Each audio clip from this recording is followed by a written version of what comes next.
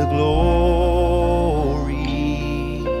Amen. He deserves all the glory and the honor. Lord, we lift our hands in worship as we lift your holy name. Oh, you deserve the glory and the honor. Lord, we lift our hands in worship as we lift your holy name. For you are great.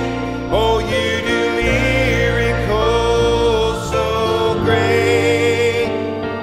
There is no one else like you. Amen. No one like him. Oh, there is no one else like you.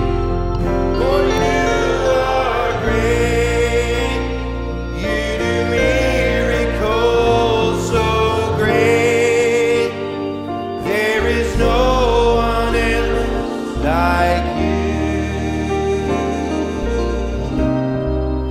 There is no one else like you. Amen. God bless you all. It's good to see you this morning. Amen. Let's just bow our heads and pray.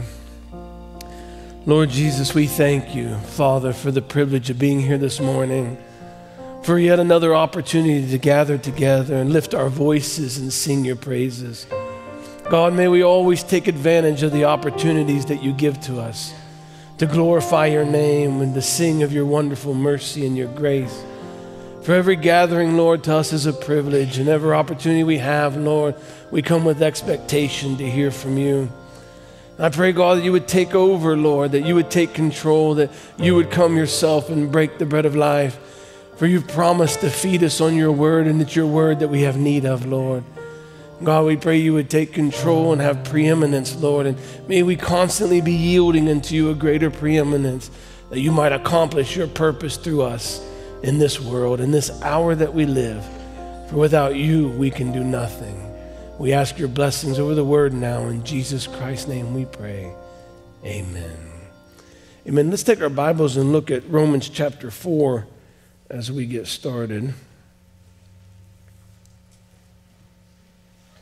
Amen. I trust everybody had a wonderful Thanksgiving. Man, I had 2 really nice days to spend with my family, and so I really appreciated that and value that very much, and we had a good time. Amen. Also, I wanted to let you know that, remind you that Brother Jean Kadima is away ministering today in Pittsburgh, so remember him today. And also next weekend, Brother Ben Siebold will be traveling up to Brother Dan Ratliff's in Michigan near Ann Arbor and taking a Saturday and a Sunday service. So that'll be December 4th and December 5th. And Brother Dan and the assembly there have got a new church and they can fit more people. So if some of you want to go up for the Saturday service, you're welcome and there's room. But don't forget where your post of duty is on Sunday. Amen. Amen. But that'd be nice if some are able to make it and support Brother Ben and support the church up there. So I just want to remind you of that. Amen. Let's read Romans chapter 4 and then we'll be seated. Romans chapter 4, verse 16. Therefore it is of faith that it might be by grace to the end the promise might be sure to all the seed, not to that only which is of the law, but to that also which is of the faith of Abraham, who is the father of us all. God bless you as you're seated, and may the Lord add his blessing to the reading of his word. Amen. I wanted to just first talk to you for a minute about the email that we sent out. We sent an email letting everybody know that we had 3 individuals in the assembly test positive for COVID over the last week. So we just sent that out as information so everybody would have the information they need to make their choice. And so I just wanted to talk about that for a minute. I was speaking with Brother Jeremy Sanders, and he said, this is the new norm. And I think we've learned and come to realize that COVID wasn't going to be a blip on the map and go away like we thought it was, amen? It may go away yet. I believe it'll, whatever, I don't know what it'll do. But anyways, we see waves, we see things go, we see it come, we see numbers reduce, numbers increase. We see variants and mutations and open borders and closed borders, and this is the world we live in, friends. This is the way things are. God has allowed it. But as I reflect on it, I believe God has allowed it for our maturing, amen? God has allowed it for the perfection of our faith because, we are not able to get out of this world yet, and we're not able to leave these bodies yet because this is the way life is. And for us, we have a promise of healing, so COVID is not a frightening thing for us on an individual level, but it affects every other facet of our life, amen? For some people, it becomes very complicated with a work situation, or they may have a family member in a nursing home and you got to get in and out of that nursing home. And to get in and out of the nursing home, you have to answer a questionnaire, you have to have your temperature taken, and I don't think any of us have got such a seared conscience that we can go see grandma and lie every question on the questionnaire, right? So we are affected by these things. We have work situations. We have unbelieving family members that create situations.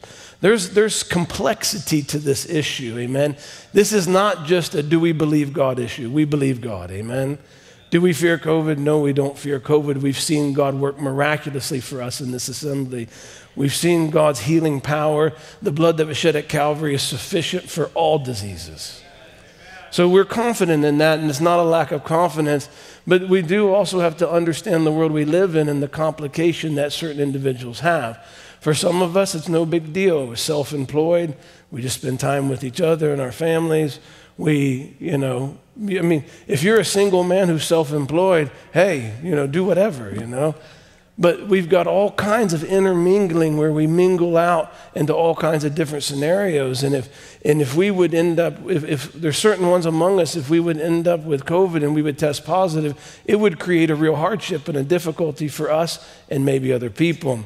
So as a church, as the Lord leads, we'll just do as the Lord leads. But for me, I feel to continue to go on and have service because we're all exposed to COVID all the time, amen? It's in the community, it's in the grocery stores, it's in the doctor's offices, it's everywhere, amen? And not to say that some things may get more serious, we may have to take a different action at a different time. We'll let God lead in that. We don't have all the answers because we don't know all the circumstances. But for me, I just believe we'll continue on. And everybody knows their situation. We can't make a decision as a body, we're all going to do this. Those days are over with. This is about an individual walking before God, finding God's leadership in their life. You know your workplace. You know whether you got to get in and out of that hospital or in and out of that nursing home. What if you have travel plans? I'll tell you a funny story. We were going to Oregon. And just a little bit before we went to Oregon, I went to the hospital to visit Brother John Matthews. And John Matthews had COVID. He was in the hospital with a serious case of COVID. And I had to get dressed up like a surgeon going in for surgery. So you put all the equipment on, went in, prayed with him, visited with him, was in there for maybe 20 minutes, left. And we go to take the flight to go to Oregon, and there's a questionnaire. I was flying Delta that time, and the questionnaire, have you been in contact with anybody with COVID in the last 10 days? And I had to answer, I'm at a kiosk, I'm answering it for 6 people, so I'm just in there, yes, yes, yes, no, no, no, and I do the same thing for everybody. We go to security, we get through the gate, and Brianna goes, Dad, you were in the hospital with John Matthews. I was like, did I lie? It really started bothering me, but thank God I did the math and it had been like 12 or 14 days, amen? Everything was honest, everything was straightforward, and what we realized is God looked after us because we were in God's posted duty. We were doing what God called us to do. He looked after us. But something that I wouldn't have been able to do myself is go to that questionnaire and lie and get on that plane because my conscience is too tender for that. Some people have gotten a little bit higher level than me, but I'm not there yet. I'm too tender. So we realize that these things can be complicated, amen? And there's different reasons that some people have to be more careful than others for different reasons, amen? And I don't ever want it to become an issue of one believer has more faith than another believer. I hope we're beyond that. Amen. That's nonsense. Because really, this is an individual walk. This isn't about a church walk anymore. This is about me walking before God. And so that's one of those issues where I was in total ignorance, but God already looked after me. God already took care of it. But we can become brash and we can become bold and arrogant and do things anyways, knowing the consequences, knowing that I have to get on that flight and answer those questions, but I'm doing it anyways. I'm serving God. I don't care about that stupid COVID. You can call it stupid all you want, but spitting at it will not make it go away. It won't change the circumstances and won't change the consequences. We can call COVID names, but I don't think it hurts COVID's feelings. We can act, and many times we act arrogantly and we act with bravado and brashness thinking that's faith, and many times that's not faith at all. Faith can be honest. Faith can be honest. Faith can say, this is the situation. This is what they'll ask me. This is the situation. This is what I need to do. I mean, that's mature faith. Childish faith is calling names and spitting and saying, I don't care. That's childish. But God has not called us to be children. This is the bride age where we come to full maturity. Rapturing faith in a rapturing condition. We can't play games in a childish way and call names and spit at things and defy authorities and lie on questionnaires. And am I the only one who believes that? So for me, it comes down to those kind of situations. And we've heard so many things. All of us over the last 2 years, we've heard conspiracy theories and ideas and political nonsense. And the news has changed the narrative multiple times. Science has changed their mind. One thing I know is there's uncertainty everywhere, and we have no idea what will happen next. But I know God will lead through it all. And I'm confident He'll take care of His children. And we just need to be honest. We need to be responsible. When our children all had a cold, they've all been suffering with a cold. One by one, they've all got it. But when we heard somebody in the assembly had COVID, the last one of our children to be sick was Brooke. So I told Angie to take Brooke to get a test, knowing there's consequences for the information. But we can say, we can act this way. Ignorance is bliss. Ignorance is bliss. But ignorance is not responsible. Because I'm not a single man off by myself, can skip a week of services and nobody will notice. We interact with everybody, and who we interact with, we can affect their lives in minor ways or in great ways.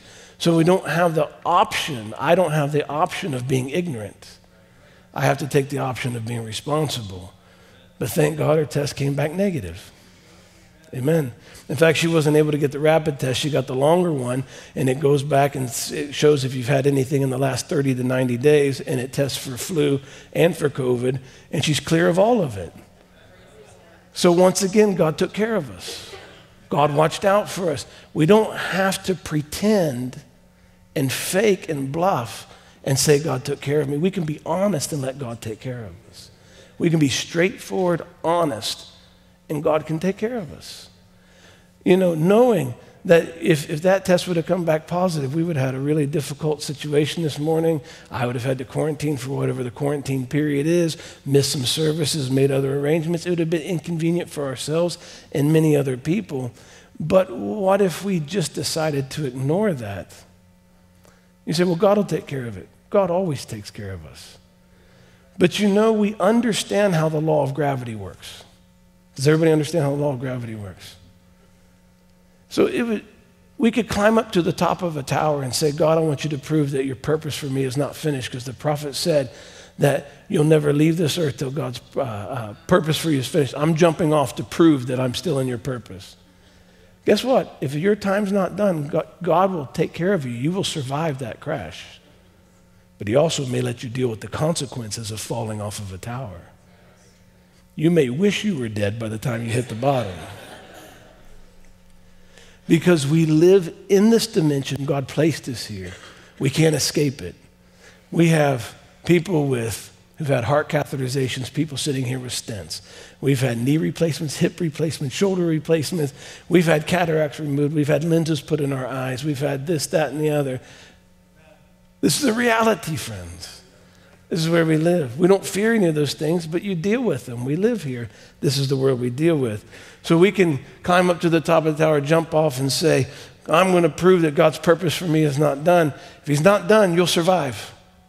But God may let you limp the rest of your life as a reminder that you don't tempt God. We're going to be honest. So as we move forward, we don't know what will happen. We don't know what another wave, another cycle, we don't know what a new strain might do.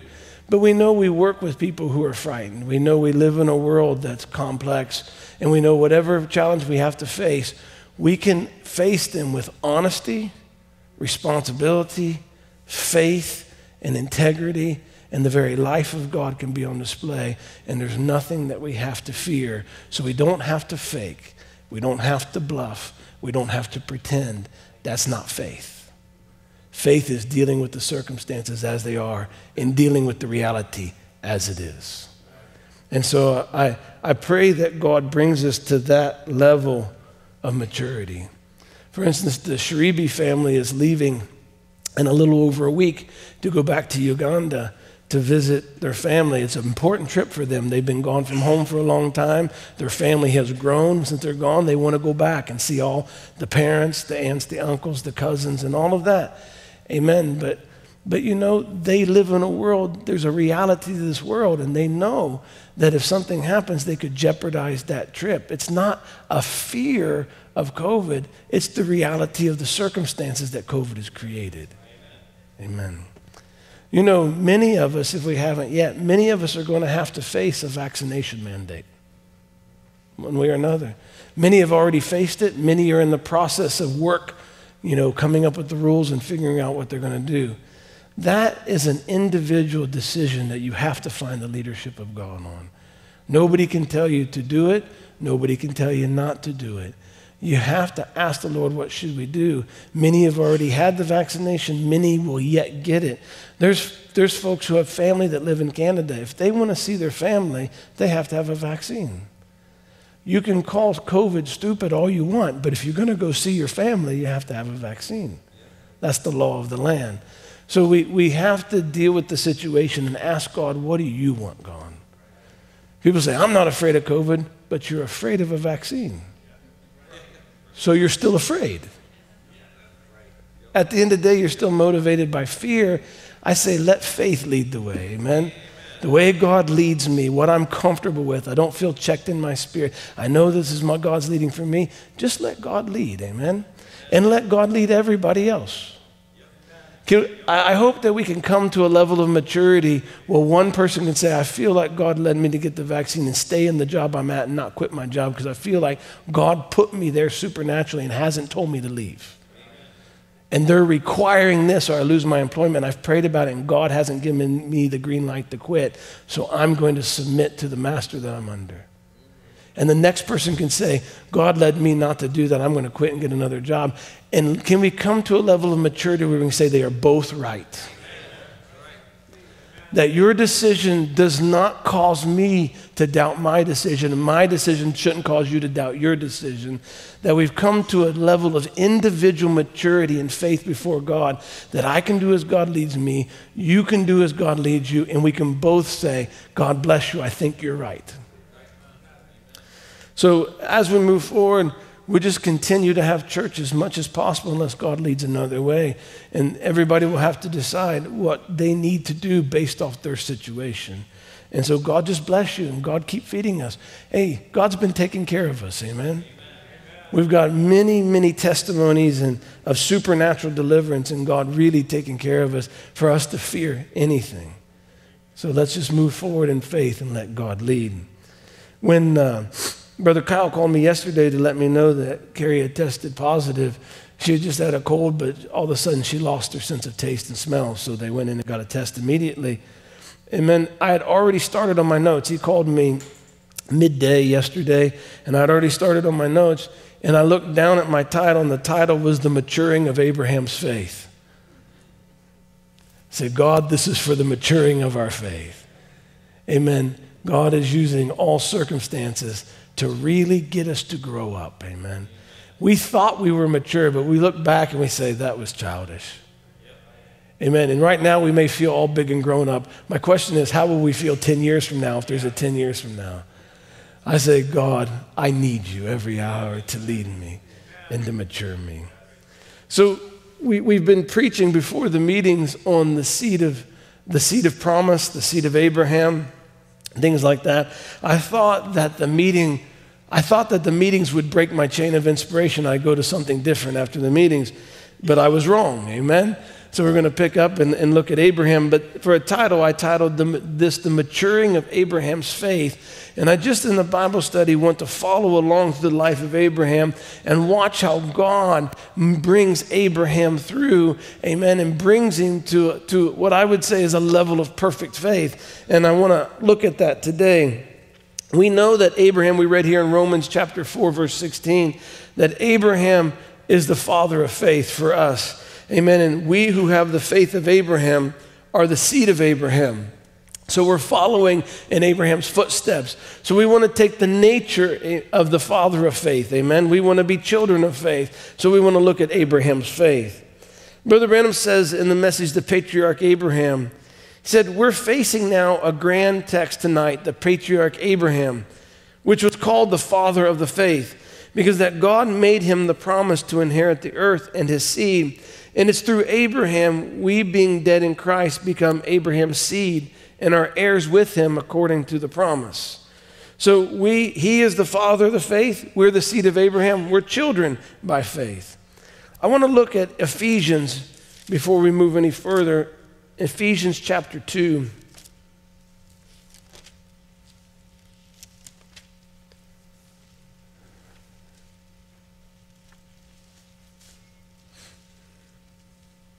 Ephesians chapter 2, verse 8. For by grace are you saved through faith, and that not of yourselves. It is the gift of God. Amen. I titled this The Maturing of Abraham's Faith, but I didn't know what else to title it. But we know Abraham's faith was a faith that God gave him. Amen. And we know that if we have faith, our faith is a gift from God. Amen. But so when I talk about the maturing of faith, when God gives faith, amen, that's sufficient. So when I talk about the maturing of faith, that's only from our perspective. But really what I'm talking about is God, amen, getting more of Abraham out of the way so that faith can be expressed. Amen. So the maturing of our faith is really the changing in our attitude and changing in our reaction in the way we deal with situations to leave ourselves out of it so that faith can be expressed. Amen. So when God gave faith, he already gave us a mature faith. But it's shrouded in this body, amen, and underneath this intellect and this mind, reasoning and all the senses that we have. And we learn as we go how to deny thought, how to deny emotion, how to deny our eyesight and the circumstances to let this faith really take the lead, amen. And so that's what we're looking at and talking about this morning. Let's go to Genesis chapter 11. And we'll begin back here in Genesis and stay here primarily.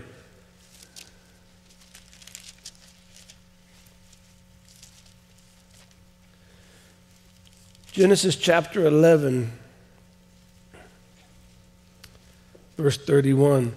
When we got that COVID test and it came back negative, I said, you can still have a cold. I didn't realize it was possible still to get a cold. So I know of about 4 people who have had that cold and got tested and got negative results. So there's a cold going around too. But I thought, it's amazing. We have proof. You can still have a cold. Not everything is COVID. Praise God. The old sicknesses are back. Amen. I never thought we'd be happy about that. Amen. God is good, friends. God is good. Genesis chapter 11, verse 31. And Terah took Abraham his son, and Lot the son of Haran, his son's son, and Sarai his daughter-in-law, his son Abram's wife, And they went forth with them from Ur of the Chaldees to go into the land of Canaan, and they came into Haran and dwelt there. And the days of Terah were 205 years, and Terah died in Haran. I want you to look at this scripture, and it says Terah, which was Abraham's father, took Abraham, his son, and Lot, and their spouses, and they went from Ur unto Haran. Now, this is really important as we move on, because you'll find that they're making a move, and this move is critical to God's calling for Abraham. But the Bible says that Terah took them and went. Terah was still in the lead. Terah was still the father. He was still making the decision. Amen. But then, while they're in Haran, Terah died, right? So let's look at chapter 12, verse 1. Now the Lord had said unto Abram, get thee out of thy country and from thy kindred and from thy father's house unto a land that I will show thee. Brother Branham takes this scripture and he shows us that God had called him before, not in Haran, but when he was in Ur, God had called him and told him to separate. He said, get out of thy country, from thy kindred, from thy father's house, unto a land that I will show thee. So God, when he, not here in Haran, but God, now the Lord had said unto Abraham, he's talking about something he told Abraham previously. So when Abraham was in Ur, because this is what the prophet tells us, that he called him while he was in Ur, and he told him, leave your country, leave your kinfolk, leave your father's house, and come to a place where I call you. Amen? And we know that Abraham believed that. Is that true?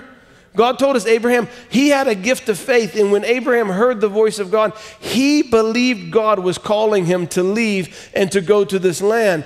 Amen. But the initial action showed that there was still a lot of Abraham mixed in and overshrouding this faith, because he believed the word of the Lord, and he must, and this is just me, he must have shared that with his father. Hey, Father, you know, we've got to go. I've got to go. And his father said, okay, let's go. And Terah, still in the lead, amen, takes Abram at this time, and his wife and Lot and all their possessions, and they move up to Haran, because they're moving up out of Mesopotamia, up north to cross over, amen, into the promised land. So now Terah is taking the lead. It's not that Abraham doesn't believe the word of God, amen, but Abraham, it's still working out, right?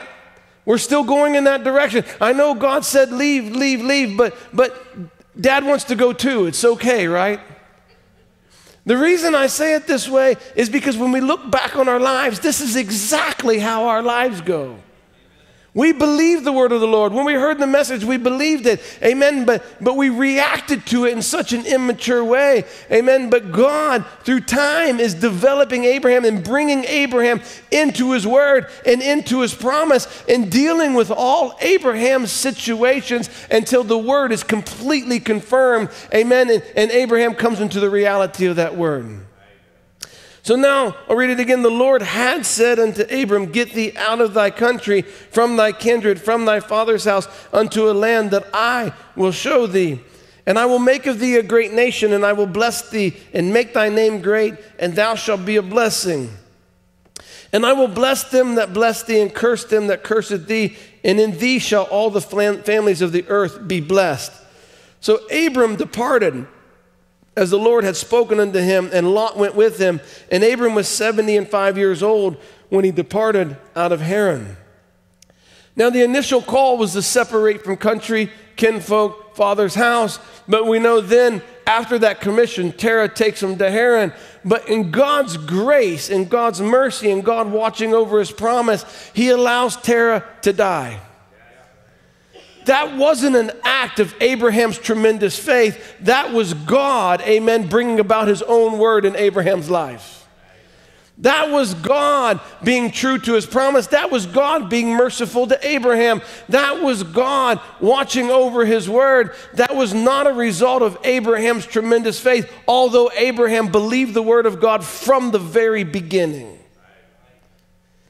How many of you can look back over your life and say, I believed the message when I heard it, but I carried a lot of nonsense with me for a long time. But by God's grace, he would begin to remove nonsense from me, amen? Different relationships would fade away. Amen. Churches would break up. People would go different directions. It wasn't your tremendous faith that made all of that happen. It was the mercy of God to keep his promise to you and keep moving you into the Word of God. So we watch how God's dealing with Abraham because we're the children of faith, and the way that God deals with the father of faith is how he's dealing with the children of faith. And we can have confidence in one thing, that I'm saved by grace through faith, and that not on myself. It is the gift of God. I've done a lot of things, amen, that I realize now weren't according to that faith, amen, but I still believe God, and God still worked it out. You know, when this scripture says in verse 1, now the Lord had said unto Abram, amen, it gives us no prerequisite condition on Abraham's part. God did not say because Abraham was found righteous. God did not say because he was a good man. This is pure, raw election. Brother Branham says their family was still caught up in idolatry that took place in Babylon. And the family, Terah, came down from Babylon and brought the family from Babylon to Ur and brought many of those practices from Babylon to Ur. God was calling Abraham out of heathenistic, paganistic, multi-God religion. And Abraham was raised in this. He was stuck in this. And God was not calling Abraham because Abraham had merit. He was not calling Abraham because of conduct. He was calling Abraham because of the election he had before the foundation of the world. He goes to somebody who's just like everybody else. Amen. And he says, you're the one. Get thee out of this land, leave the country, leave thy kindred, leave thy father's house, and I'm going to make out of you a great nation, and everybody that blesses you will be blessed, and everybody that curses you will be cursed, and all the nations of the world will be blessed in thee. Can you imagine Abraham? What did I do? Is like Mary. When the Virgin Mary, she's going to the well to fetch water like she did every day. She's espoused to a man to be married. She's as common can be. And all of a sudden an angel shows up and said, hey, thou blessed, highly favored of the Lord. It's like Gideon. Gideon is behind. He's hiding behind the winepress, threshing out wheat. Amen. Because the Philistines keep coming and taking their wheat. Amen. And an angel shows up and said, behold, thou mighty man of valor. Mighty man of valor was hiding behind a winepress, threshing out a little wheat to hide it. Amen. From the Canaanites so that they wouldn't take it from them. He didn't know he was a mighty man of valor. Mary didn't know she was highly favored of the Lord. Abraham didn't know he was chosen to be the father of faith. Neither did you and I know. Amen. When we started our journey in this life, we didn't know that we were the seed of Abraham. We didn't know that we were the children of God, elect and foreknown before the foundation of the world. But God came to us in whatever condition he found us in. And whatever condition he found us in, he come to us and said, you're one of them. And then there was something in us that believed what we heard. Just like there was something in Abraham that could believe what God told him, there was something in us that believed what we heard, and now we were believers. Now, Abraham, from that point on, was a believer. But Abraham's conduct did not always demonstrate that he believed what God told him. Do you agree with me? He told Abraham, leave your father's house, leave your kindred, leave your country. And all of a sudden, Terah says, okay, good idea, boy, let's go. And what's Abraham going to do? This is his father. He knows what God said, but now his father's dragging him along. And can you imagine the pickle he was in? Many of us have been in pickles before. Everybody's going this way, but God wants us to go this way. We don't know what to do. And sometimes we've allowed that to sweep us into something we shouldn't have got swept into. But somewhere along the line, God in his mercy broke that thing apart so that we could get back to where he wanted us to be. This when we talk about the faith of Abraham, amen, we're not talking about Abraham being a giant of faith of his own will, of his own mind. We're talking about a man who God had planted a seed of faith. God come and called, God instructed, God watched over, God protected, God moved, God changed circumstances. God did it all. He gave him the promise, then God kept his own promise. Even when Abraham wasn't doing a thorough job, God still kept his promise to Abraham. Brother Branham said this was the unconditional promise, amen? God had made conditional promises to Abraham. He broke it. To Noah, broke it. Amen? Promises were broke. So God says, I will make you thee a great nation. All the families of the world will be blessed in thee. He never said, if you do, I will. He said, I'm going to do this. You're the one, and this is what I will do. And from that point on, God was with Abraham, making sure that what God promised, God was going to do. And as Abraham worked through this life and through these circumstances and situations kept changing, Abraham kept releasing more, amen, to the promise, more to the Word of God, and less to his own thinking. Amen. Let's keep going. Now, he says, I want to catch this in verse 4. So Abram departed. That's what God told him to do. So Abram departed as the Lord had spoken unto him, and Lot went with him. That was what was not supposed to happen. He told him to separate from his kindred and his father's house. And so now he goes, and Lot went with him. And you can imagine Abram, he says, oh, I'm doing what God told me to do. Now listen, this is so easy for us to do. I'm doing what God said. I'm going to a strange land. I'm leaving mine, going to a strange land. And Lot decided to come along. But it wasn't full obedience to the Word of God. Brother Mem told us it wasn't full obedience to the Word of God. So he goes, and Brother Branham says this in Jehovah Jireh from 1958. He said, I want you to notice Abraham coming down out of Babylon with his father and dwelt in the land of Shinar, and perhaps had his living there. His wife was Sarah, his half-sister. Now, he was 75 years old and Sarah was 65 years old before God ever spoke to him and made the covenant with him. 65-year-old woman, 75-year-old man, and God said, walk before me and be perfect. God made the covenant with Abraham unconditionally. Wasn't any conditions. If you do this, I'll do. He made a covenant with a man once like that, Adam, and he broke it. Man breaks his promise. God can't break his promise. God determined to save man. He made the covenant to Abraham unconditionally. He told him, I've done this, and it's going to be this way. This is going to be, and you're coming to me at an old age. So God gives the promise. God's going to keep the promise. Abraham's the one. Nobody else will become the one. So God has got to get Abraham in the condition. Listen, there's nobody else. There's nobody else that's going to fulfill this promise but us. There's going to be a change in the body and the completion of a rapture that's going to take place. There's going to be people who change from this dimension to that dimension and have their atoms change in their body. Who else is going to do that? Who will we leave it to? God has called us. Then if God has called us, and that's the promise for this hour, and that's why the seals were open, and that's why the thunder sounded to give us rapturing faith, amen, then who else will do it? We'll do it. How are we going to do it? We can't do it, amen. He has to do it through us. And everything that's standing in the way of that fulfillment, one by one, God works us through it and brings us through and moves it out of the way. What's he doing? Increasing our faith? Really, it's not increasing our faith. He's decreasing ourselves. We are decreasing so that faith he's already placed in us is increasing.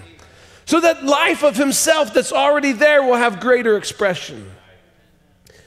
So I believe Abraham was learning not to trust himself. I think Abraham was learning not to have confidence in himself. So we know Abraham leaves, he travels over to the land that God told him, and he gets in the land, he's still not in full obedience because Lot has come with him, and now Lot's a tag along, and he's brought Lot into the promised land with him. He's still not in full obedience, but look what happens here in verse 6, chapter 12, verse 6.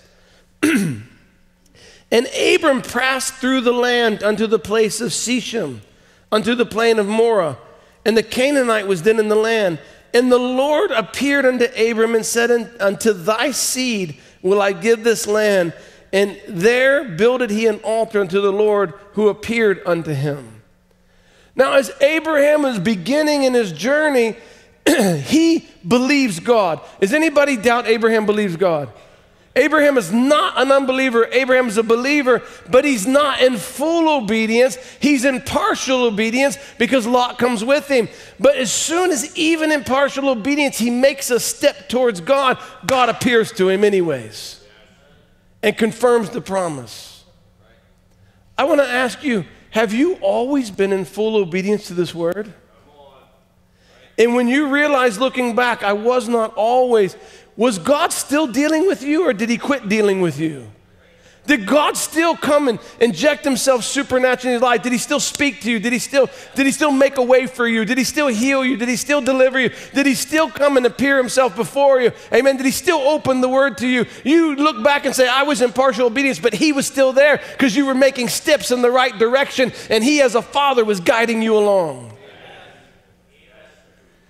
Amen. God understands us. God understands where we are. God's made a promise, and he will get to that promise, and nothing will stop him from getting to that promise. And God is not just going to sit back and say, hey, buddy, you're on your own. Amen. Listen, every time Abraham made a step towards God in the promise, God showed up and talked to him. God dealt with him. God delivered him. God brought him further along in the journey. Amen. Because God said, this is the one. This is the promise. It will happen. And for us, God says, you're the one, this is the promise, it will happen.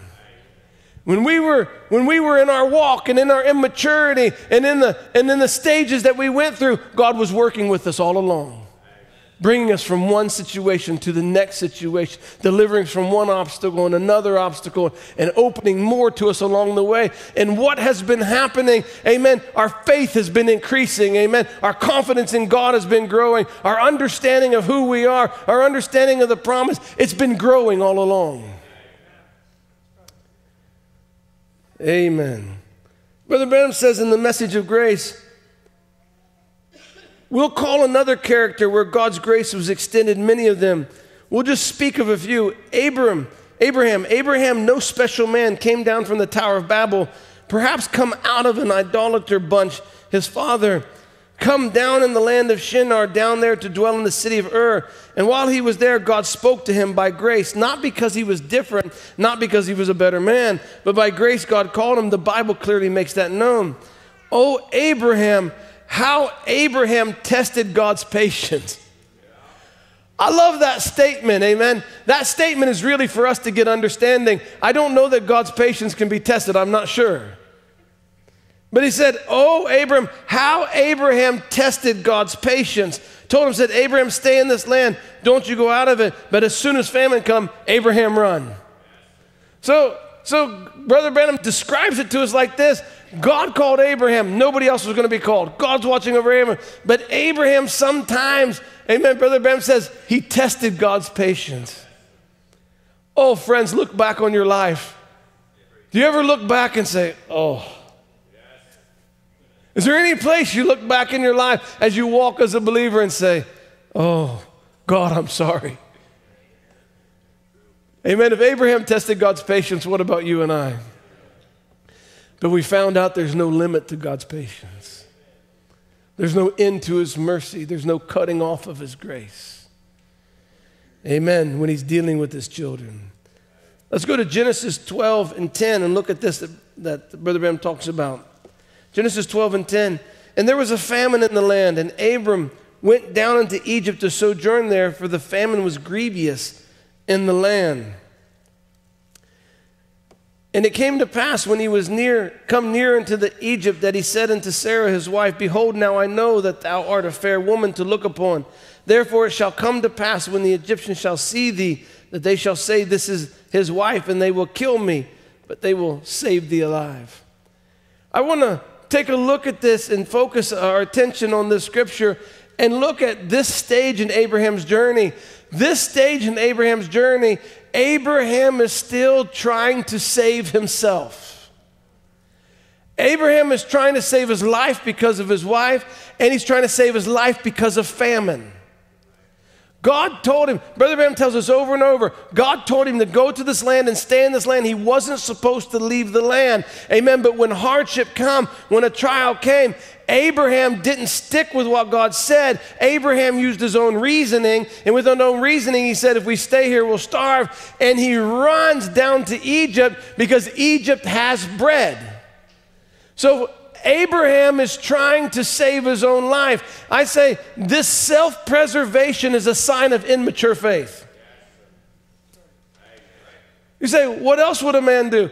I don't know what else would a man would do, but just stay with God's word and say, God, you told me to stay in this land. There's nothing here. You have to provide. And God proved that he could, because the next generation, when Isaac comes on the scene, Isaac goes down to Gerar, right on the border of Egypt, and he's about to cross into Egypt for the same reason, because there's a famine. And God tells Isaac, he says, do not go down into Egypt, because there was a famine.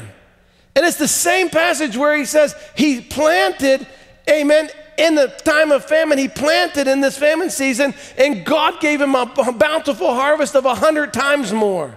So God proved in the next generation down what he could do if somebody would stay where God said stay and do what God said do. Amen. You don't need reasoning. You need the word of God. We don't need logic. We don't need self-preservation. We need to sacrifice ourselves completely and let the word take dominion. Abraham in his walk was still preserving himself. Amen. We're going to stay here. We're going to die. God said, Isaac, you stay here and don't leave. Isaac planted, and he reaped 100%, or a bountiful 100 times more. Everybody else was hungry. Isaac had more than enough. Why did Isaac have more than enough? Because he's a better farmer. Obviously, he knows how to put the seed in. He's got irrigation. He did better because he obeyed God. God said, don't go. He stayed. So God's proving what can be done if we stay with his word. They say, how do you blame him? As a man, I don't blame him. Amen. As a man who uses reasoning and logic, and that's the reasonable, logical thing to do. Obviously, if his wife's very fair, he knows how things work in that day. Amen. They'll kill me to take her. So logically, he comes up with a plan to protect himself. Right? But God comes down on the scene and shows that I can protect everybody. Because when Pharaoh's going to take Sarah, amen, he comes down and protects Sarah and protects that womb, because that's part of the promise. See, friends, what Abraham was learning was to take God at his word and not add any thinking to it. Just to take God at his word. Let's go over here to chapter 13.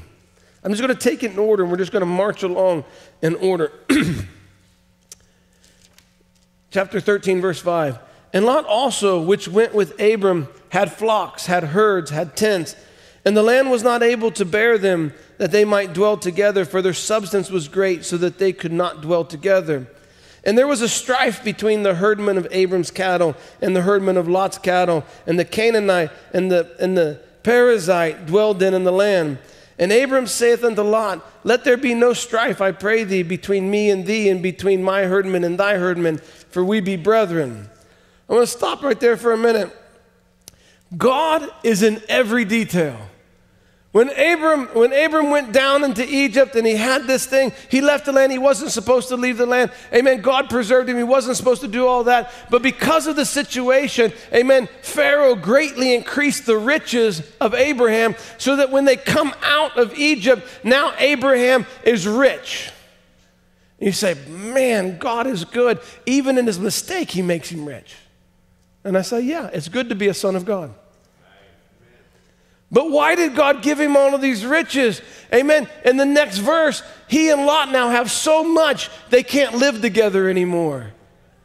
Why is it that they can't live together anymore? Because God said separate from your kindred. So God is going to work a circumstance that's going to cause separation. How did God work the circumstance to bring separation? He blessed them so abundantly that they could no longer live together.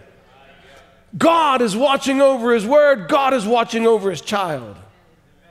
So let's separate, he says. Verse 9, is not the whole land before thee? Separate thyself, I pray thee, from me. If thou wilt take the left hand, then I will go to the right. If thou depart to the right hand, then I will go to the left. And Lot lifted up his eyes, and behold, all the plain of Jordan, and it was well watered everywhere, before the Lord destroyed Sodom and Gomorrah, even as the garden of God, like the land of Egypt, as thou comest out of Zoar. Then Lot chose him all the plain of Jordan. Lot journeyed east, and they separated themselves the one from the other. Abram dwelt in the land of Canaan, and Lot dwelt in the cities of the plain, and pitched his tent toward Sodom. But the men of Sodom were wicked sinners before the Lord exceedingly. And the Lord said unto Abram, after that Lot was separated. Catch this. God's going to come and speak to Abraham after Lot separated. How did God get Lot separated? God worked the plan. God worked the circumstances to do what Abraham wasn't able to do of his own self-will. God created a circumstance to help the situation along. And when they finally separated from one another, God comes to speak to Abraham again. And the Lord said unto Abram, after that Lot was separated from him, lift up now thine eyes and look from the place where thou art northward, southward, eastward, and westward. For all the land which thou seest, to thee will I give it, and to thy seed forever. And I will make thy seed as the dust of the earth, so that a man can number the dust of the earth. Then shall thy seed also be numbered. Arise, walk through the land in the length of it, and the breadth of it, for I will give it unto thee. Then Abram removed his tent and came and dwelt in the plain of Mamre, which is in Hebron, and built there an altar unto the Lord. I say, praise God, the grace of God, amen. Abram, he knew the word of God, amen, but God, amen, first he allows Terah to die to keep the word. This is not Abraham's great faith in action moving things. It's God moving according to his word. Then he brings Lot along, and they get into these situations, but God brings something along that'll help Abraham to do what Abraham hasn't yet done of his own accord, and it brings a separation. But as soon as there's a separation, God's not coming down in great wrath and punishment upon Abraham. He appears to Abraham to once again confirm the promise to him. See, for God, amen, God is keeping his word. For God, it's about the promise. God is keeping his word. Let's keep our place here in Genesis. Keep your hand in Genesis, but turn with me to Hebrews. Hebrews chapter 11. So far, we are reading about Abraham moving in God's calling and God's commission. And we know what Brother Branham said, that God could never really bless Abraham until he completely separated. But we see how that complete separation came. Not by the will of Abraham, but by the mercies of God. But let's look in Hebrews chapter 11, verse 8. By faith, Abraham, when he was called to go out into a place which he should after receive for an inheritance, obeyed, and he went out, not knowing whither he went. By faith, he sojourned in a strange land of promise, as in a strange country, dwelling in tabernacles with Isaac and Jacob, the heirs with him of the same promise. For he looked for a city which hath foundations, whose builder and maker is God. I'm so thankful for the account in Hebrews, because the account in Hebrews, to me, is the heavenly account. When you just read Hebrews and you don't read Genesis, you're like, Abraham was a great man. By faith he left this land. By faith he did this. By faith, and he was looking for a city. All of those things are 100% true. By faith, he left his home. By faith, he sojourned in a strange land. By faith, amen. But the Bible's not listing that he didn't fully obey because he took Lot along. He didn't fully obey because of his father. He didn't fully obey because he left the land. It's only looking at what Abraham believed, and Abraham believed the promise even if his actions were missteps. Even if for a little bit he stepped to the right, God will bring him back. He stepped to the left, God will bring him back. But the heavenly record only looks at what Abraham believed. And all along, Abraham believed the word of God. He believed what God said. He believed the promise of God. He did obey. He did walk. Amen. And where he was lacking, God was working out the details. I hope that there's just a heavenly account of my life and says he believed the message of the hour. He stood fast with the word of God. He believed what the prophet said. Amen. Because I can look back on my life and say, I believed, but I still did that. I believed, but I allowed that compromise. I believed, but I still went along with this even though I knew it wasn't right. Amen. I want all those things erased from my records. I want a Hebrew account of my life. Amen. That says he believed the message. When he heard it, he believed it. He walked out of his denomination and he walked into the promise of God and he believed the message and left his home and left all of this and left relationships. That's the heavenly account. The reality was I prayed tears full in my pillow saying, God, please don't let me be rejected by my family. God, if I could stay here and win them over. God, if I could just stay in the church and change the church. The earthly account and the heavenly account are looking at two different pictures. The earthly account is looking at my actions. The heavenly account's looking at my faith. Because there was something in me to believe the word, but I needed child training to be able to stand on that word. And God brought separations in my life. It wasn't me standing up at a family reunion. God has called me into the message of the hour, and I'm leaving you behind. It was a human being, scared and trembling and not knowing how to handle all the situations that were around me. But God was looking at a faith seed in there and a promise that he had and a plan he had before the foundation of the world. And God said, I'll take care of all these situations. I'll bring conflict and separation, and I'll bring this and I'll bring that, and I'll get them into the right place. Oh, I love the life of Abraham because I look back and say the same God that led Abraham is the same God who's led me. The same God who took care of Abraham's deficiencies is the same God who took care of my deficiencies. The same one who corrected Abraham's misstep is the same one who's corrected my misstep. Amen. I'm following in the path of Abraham, my father in faith. Hebrews says Abraham believed. By faith, he left his home. Absolutely. That's nothing but the truth. Abraham always believed it. But he just didn't always have all the actions right. But he always believed it. In the message Forsaking All from 1962, he said, and God never did bless Abraham until he totally obeyed him. Abraham wanted to take his daddy along, and the old man was a fly in the ointment all the time. Finally, he died. Then Lot, there was strife and everything. And then as soon as Abraham fully obeyed God and separated himself and let Lot go on down there in the good lands, wherever he wanted to go, down in Sodom, then God appeared to Abraham and said, lift up your eyes. I give the whole thing to you. Abraham was the one who separated. He was the one who separated all to follow God. And he is the father of faith. He is the one that we believe to be the faithful one. The promise was made to Abraham and his seed. We being dead in Christ are Abraham's seed, heirs with him according to the promise. If God could do what he did for Abraham, why can't we let God do it for us? Amen? If God could take care of all these situations for Abraham to keep moving him in the promise, why can't we let our past be God taking care of all these situations and move us into the promise?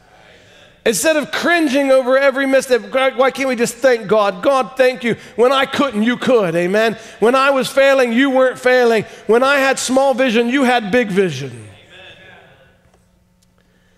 You know, sometimes I think, this is just me pondering again, that Abraham wanted to take care of Lot.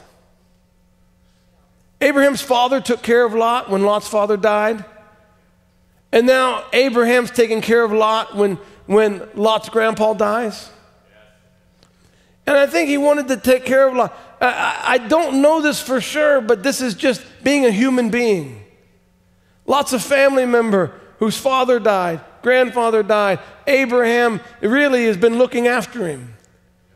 And no doubt Abraham just wants to take care of him, watch over him, but God said, separate from all. So God even understands that part of Abraham. God even understands that desire in Abraham. And we see that desire never went away. God brought the circumstances for separation. When there was separation, they separated. God confirmed the promise. But then Lot down in Sodom, amen, got in trouble. And Brother Branham said, whenever you separate from the believers, you get in trouble. Down in Sodom, he got in trouble, and kings come in and took him away. And who was fit to rescue the whole thing? It was the one who was separated, was fit to bring the rescue. Sometimes we think non-separation is how we take care of people, not understanding that sometimes separation is the way we take care of people. Remember when God was going to go down and he was going to destroy Sodom, and he reveals it to Abraham, and Abraham begins a series of intercession. Amen. Who is Abraham worried about most down in Sodom? Abraham is worried about Lot down in Sodom, so he is interceding with God, saying, God, would you surely the God of all the earth, the righteous judge, wouldn't destroy the righteous with the wicked. What if you find 50? And he begins to, what's he doing? This shows that Abraham still had a desire to take care of Lot. Abraham didn't hate Lot. That wasn't what the separation was about. Abraham wasn't tired of Lot. That's not what the separation was about. The separation was the separation for the word. But because he was separated unto God, he could intercede to God on behalf of Lot, who was stuck down in Sodom. Sometimes we're afraid of separation, and separation sometimes is the very thing that gives us intercession, gives us an audience with God. And God is mindful of these things. God didn't hate Lot. He didn't rip him away and destroy him. God just brought a separation. But Abraham was still mindful of Lot. When he got caught up and got carried away, I don't believe Abraham got caught up in every battle and war that ever took place. But this one involved his nephew and his nieces. And he went and rescued them and brought them all back. When he did that, who did he meet on the way back but Melchizedek, the high priest of God? Why would God show up in such a tangible way, amen, to take care of Abraham? Because this is just Brother Chad again. I believe that what Abraham did pleased God. So we have to understand our separation is not, I hate these people, they're bad influences on me, I'm not going to have anything to do with them. I'm separating to the word, and I stay separated by the word, but my heart is still there. God, can you help them? God, can you deliver them? Hey, don't be afraid to go pray for somebody in the hospital when they're sick. They don't have to be a believer. You can go fight the army of Chedorlaomer, and you can go into the hospital and lay hands on somebody. If they can believe you, amen, they can be healed. Don't be afraid to fight for those that we've even had to separate over the word.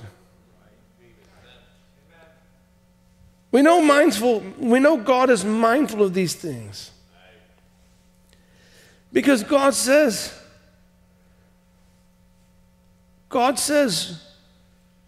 when he delivers Lot, it said God remembered Abraham and delivered Lot. You know, the best thing that we can do for our family who are not believers, the best thing we can do for others is to give ourselves completely to the Word of God and obey everything he says.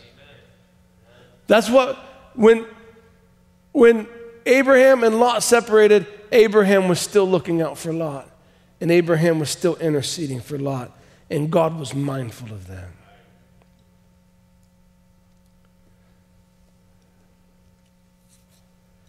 Let's go to Genesis chapter 15.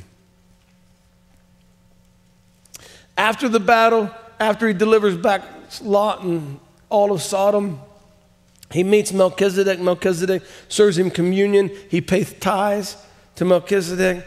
Amen. Then Sodom, the king of Sodom offers to let him keep all the spoils, and he won't do it. He says, because I will not. I've raised my hand to the God of heaven, and I will not take anything lest you say you've made me rich. And after that, it says, chapter 15, verse 1, after these things, the word of the Lord came unto Abram in a vision, saying, fear not, Abram, I am thy shield and thy exceeding great reward. And Abram said, why did God say that? Because Abram wouldn't take any of the spoil and said, God is the one who makes me wealthy, not you. I don't need anything you have. All I need is God. I want to ask you, at this stage of the journey, do you think Abraham is starting to mature in his faith? You think Abraham's starting to realize some things, amen? I believe he's starting to realize some things. He said, I'm not taking anything unless you get credit for making me rich. I've sworn to God, I'm not going to take it all. I'm trusting in God. And God comes on and says, I'm your shield and exceeding great reward. And Abraham said, Lord God, what wilt thou give me, seeing I go childless? And the steward of my house is this Eliezer of Damascus. And Abraham said, behold, to me thou hast given no seed, and lo, one born in my house is mine heir. And behold, the word of the Lord came unto him, saying, this shall not be thine heir, but he that shall come forth out of thine own bowels shall be thy heir. And he brought him forth abroad and said, look now toward the heaven and tell the stars, if thou be able to number them. And he said unto him, so shall thy seed be. And he believed in the Lord, and he counted it to him for righteousness. I'd like to continue saying, whenever God spoke to Abraham, Abraham believed it. Right? Now God says, and as Abraham journeys along, God is constantly giving him more insight into the promise. He's bringing more information along. At first he says, amen, thy seed shall possess the land. So now Abraham knows he's going to have a seed. He said, in you shall all the nations be blessed. So he knows he's going to have a seed. Amen. But then now God comes along and says, out of your bowels shall come a seed. So now God, as Abraham journeys along, God is giving him more insight into the promise, more revelation about what he's promised him. Can you see yourself in this journey? So now he knows. And the scripture says this, I want you to catch this. And he believed in the Lord, and he counted to him for righteousness. He believed what God said, and God counted to him for righteousness. So what does he do next? Chapter 16. Now Sarai, Abram's wife, bare him no children. And she had a handmaid, an Egyptian, whose name was Hagar. And Sarai said unto Abram, behold, now the Lord hath restrained me from bearing. I pray thee, go in unto my maid. It may be that I may obtain children by her. And Abram hearkened to the voice of Sarai. And Sarai, Abram's wife, took Hagar, her maid, the Egyptian, after Abram had dwelt 10 years in the land of Canaan, and gave her to her husband Abram to be his wife. So now we know that this is the birth of Ishmael. This is how Ishmael comes about. But Abram already says he believed God. God says, no, out of your bowels shall come a seed. Not this Eliezer of Damascus, not your servant, not one born in your house, but one that comes out of your bowels. And he believed God, and God counted to him for righteousness. But now he comes to Sarah, and Sarah is now stuck in reasoning. And the reasoning is, God, it's obvious I'm not going to have a baby. Look at me. Look how old I'm now. God hasn't allowed it. So now the next best thing that's legal and appropriate in our generation is to take my handmaid and raise up children unto me by that. And Abraham says, okay, that sounds reasonable. And Abraham, going into Hagar, is never doubting or disbelieving God. He believed God, but he's using his own reasoning to bring about the promise. They're using their own strength. They're using their own ideas to fulfill the word of God. And God has to break Abraham of this kind of thinking. So God allows an Ishmael to come on the scene. Let's go to chapter 17. When Ishmael comes on the scene, God doesn't strike Abraham dead. See, in all of this walk, Abraham was believing God. But he was believing God as a babe that was growing. And God was working with Abraham to grow him and to move him into position. God didn't strike him dead every time he disobeyed. When he went from Ur to Haran with his dad and Lot and everything, God didn't strike him dead. God just made sure Terah passed off the scene. So Abraham said, okay, now it's time to go. He goes, but Lot comes along. God doesn't strike him dead. When he gets into the land, God shows himself to him and confirms the promise again. What's he doing? He's growing Abraham. He's molding Abraham. He's bringing Abraham into the promise. If God can do that for Abraham, can he do it for you and I, friends? When we started on this journey, we believed the word of God, but we did a lot of immature things, but we believed the word of God. We believed he was our healer. We believed the deliverer. We believed he sent Malachi 4, amen, to bring us out of denominationalism. We believed, amen, that he was bringing us to a rapture. We believed these things. And we did a lot of immature things, but he never threw us away because he couldn't throw away his own elect. Amen. He couldn't change the promise. He has to work with the elect and work in the promise and bring us into position to fulfill the word. What has God been doing with us all these years? He's been doing the same thing he did to Abraham. Have any of you made a step to the right in Egypt? And God brought you back? And maybe even had a reward afterwards? Still blessed? Have you ever made a step to the left and God brought you back?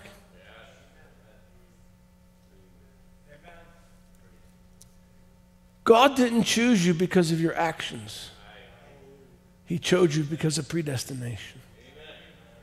God will not throw you away because of your actions. You may suffer from them, but God will not throw you away because of predestination. Amen. This is not legalism. This is not good conduct then reward. God is looking at who believes me and who believes my word. God is the master of circumstances. He can arrange things to where separation will come. God can set up the circumstances where you'll make the right choice. I don't know if you've ever been there. I've been there before. Amen. All of a sudden, you've got 10 options, and by the time it's done, you only have one more option. Has that ever happened to you? What was happening? God's watching over his word. God's bringing his promise to pass. God will not lose one. Genesis 17:15. And God said to Abraham, as for Sarai thy wife, thou shalt not call her name Sarai, but Sarah shall her name be. And I will bless her and give thee a son also of her. Yea, I will bless her, and she shall be a mother of nations. Kings of people shall be of her. Then Abraham fell upon his face and laughed and said in his heart, shall a child be born unto him that is 100 years old, and Sarah that is 90 years old? And Abraham said unto God, oh, that Ishmael might live before thee. And God said, Sarah thy wife shall bear thee a son indeed, and thou shalt call his name Isaac. And I will establish my covenant with him for an everlasting covenant, and with his seed after him. God's going to bring the promise about anyhow. Amen? And every stage of the journey, God is giving Abraham clearer understanding of the promise. First, you're going to be a mighty nation. Next, the seed's going to come out of you. Well, then we have Ishmael. No, it's going to come through Sarah. At every stage of the journey, God is bringing a little more revelation about, he's not changing his word. He's bringing a greater understanding of the original promise. How many of you see the message clearer than you saw it 40 years ago, 20 years ago, 10 years? He never changed the message. He's given you clearer revelation of his message. Things that we thought, we don't think those ways anymore. What we thought was a right interpretation, we've given those things up. What we thought was right conduct, we've turned from those things. Why? Because all along the journey, God has guided us and turned us. And every step along the journey, he's giving us more revelation on the original promise. He's not changing the message, he's opening more of it for us to see. With Abraham, he wasn't changing the message, he was opening more of the message for Abraham to see. And every time God opened more of the message, Abraham believed it. Lo and behold, the faith that he had originally was the faith that he had all along the journey. The faith to first believe his call was the faith that he had that Sarah was going to have a child. Is that right? Praise be to God. So if Abraham had the same faith to believe the promise originally, and the same faith to believe that Isaac will come through Sarah, what's changing? Abraham's changing.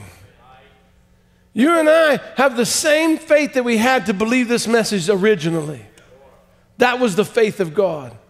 That was a seed of faith by grace. We still have the same faith to believe the message the way we believe it now. What's changed? We've changed.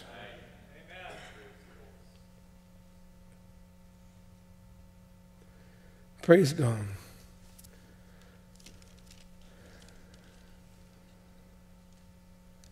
Amen. Let's look at, no, I don't want to look at this. Let's go somewhere else.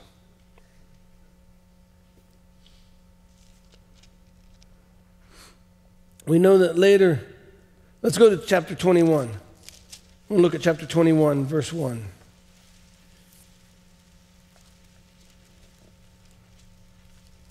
Genesis 21:1. And the Lord visited Sarah as he had said, and the Lord did unto Sarah as he had spoken. For Sarah conceived and bare Abraham a son in his old age, at the set time of which God had spoken to him. And Abraham called the name of his son that was born unto him, whom Sarah bore to him, Isaac. Listen, God keeps his word. Abraham and Sarah had no ability in themselves to bring about the promise of God. The only thing they could do is believe God every time God revealed more of the word to them. All they could do was believe it and accept it. They had no power to do anything. But when it was time for God to fulfill his promise, God visited Sarah according to his word, according to the time of life. And then Sarah conceived and brought forth a son. See, there's promises in our lives, but we have no power to produce them. There's times that we get stuck in a devil's trap of thinking things aren't happening in our lives because somehow there's something wrong with us. We're wrong somewhere. We have to do a better job. We're not committed enough. I mean, and I'll tell you the truth. Here's the truth. If you want to know the real truth, you're not committed enough. I'm not committed enough. And you know what else? You're not sincere enough. And you're not dedicated enough. So when the devil brings that, there's no way that you're ever going to be committed enough to get God to do something for you or sincere. And the prophet was told you must be more sincere. That's true. We must be more sincere. But when you become more sincere, you'll need to be more sincere yet. Do you need to do a better job? You need to do a better job. Should you be more faithful? You should be more faithful. Hey, we agree. When the devil comes and says you need to be more committed, just say, you're right. I need to be. But that's not going to change the way God views me or my faith in God or God keeping his promise. He is not waiting on me, amen, to do something of my own will and my own strength. He's waiting for me to believe him and then follow through with what I see and walk in what he's led me to walk in. Amen. There's things that I don't see yet. How will I see it until he opens it? There are things we don't understand yet. How are we going to understand it until God opens it? It takes divine revelation. You don't get divine revelation by hours of reading. But should you read? You should read. Should you read more? You should read more. You don't read the message enough. You don't listen to enough tapes. See, you can preach that in a way where everybody walks out of here feeling guilty that we haven't taken the rapture yet because I don't pray enough, I don't read enough listen to enough tapes, I don't read enough messages, I'm not consecrated enough or sincere enough. What could Abraham do to produce a baby? What could Sarah do to produce a baby? There's nothing they could do. Did Abraham need to be more sincere? Yes. Did Abraham need to be more obedient? Absolutely, without question. Do you need to do more of the same? Yes. But until God opens it, until God changes it, what are you going to do? We're not playing a merit badge system with God. Amen, you get so many points and then I'll release a promise to you. If you come to church all the time, don't miss communion, pay all your tithes, and you raise your children right, I'm going to heal you. If we had to live in that setup, amen, we would be the most discouraged people in the world. But we live in a totally different kind of setup from God, where God says, I already have a plan for you. I foresaw, I will bring it to pass. Amen. All I'm asking you to do is surrender to me as I reveal myself to you. Amen. Believe me, all these things are had by faith. When God brings it, believe him. Abraham believed God. At what point did Abraham not believe God? We would look back and see what Abraham did and said, that's mistakes. It is mistakes. Going to Egypt, mistake. Taking Lot along, mistake. Going to Haran with his dad, mistake. Mistake, mistake, mistake, mistake, mistake. What did it change?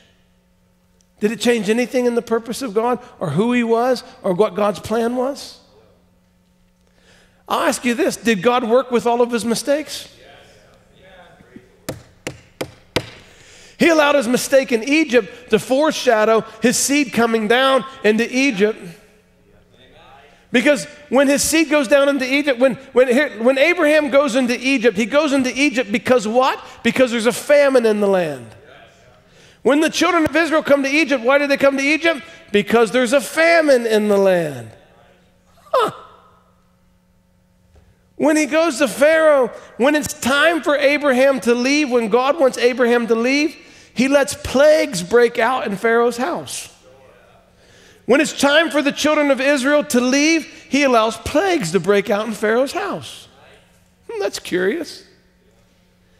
And when Abraham leaves, he leaves wealthy. When the children of Israel leave, they leave wealthy. Is God, you're saying God is even in his mistake? And God is even using his mistake? Absolutely. God is in every part of our lives. God will allow you to stub your toe so that you know that it hurts to kick that rock. I'm talking natural, but it's spiritual too. God will allow us to make spiritual mistakes to realize that his way is the only way. His path is the only one that works. Amen. God subjected us to this life. Amen. We're in the world, but not of the world, but we suffer with the same things the world suffers with. If not, you wouldn't get cataracts, need glasses, have braces, get a heart stent, take an ibuprofen.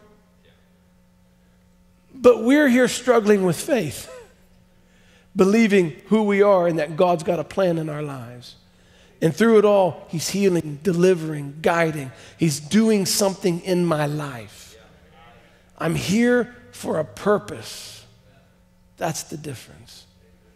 We make mistakes. Can God work with your mistakes? God can work with your mistakes. I've said many, many times, Abraham goes down to Gerar after the body change. You would think everything would be perfect, you know? But he goes to Gerar, amen, and still they keep this old lie that Sarah's my sister, and we know all that happens down there with Abimelech, and he goes out of there, amen, and it's kind of a shameful thing. It's kind of disgraceful that Abraham would do this twice. But you know, that is the only scripture in all the Bible that a prophet can pick up 4,000 years later and say, see, they received a body change at the visitation of God. So can God even work with mistakes? God can even work with mistakes. The key is to have the faith of Abraham and believe God's called me. God will do what he said he will do. Do better. Okay, I'll do better. I want to do better. Is there anybody here who doesn't want to be more sincere? Raise your hand and then we'll have an altar call. Does anybody here not want to try hard? Anybody here not to want to be more obedient? We all want the same thing, friends, but it's going to take God guiding us. There's still things we're blind to. There's still things we're going in the wrong direction. There's still things he needs to open to us. But if we could look back at our life, we could have absolute confidence. The God who first called me and first brought the message to me has never forsaken me through all of my ups and downs, all of my sidesteps. He keeps moving me along. And as he moves me along, he does the same thing for me he did for Abraham. He keeps opening up more of his plan to me, and I see it more clearly. Oh, I will be a seed, but it's not going to be my servant. It'll come from me. Oh, it'll come from me, but it'll come through Sarah. Every step, he's learning more. Thanks be to God. Let's look at Romans chapter 4. Keep your place in Genesis. We're going to come back to that. Romans chapter 4. and verse 17.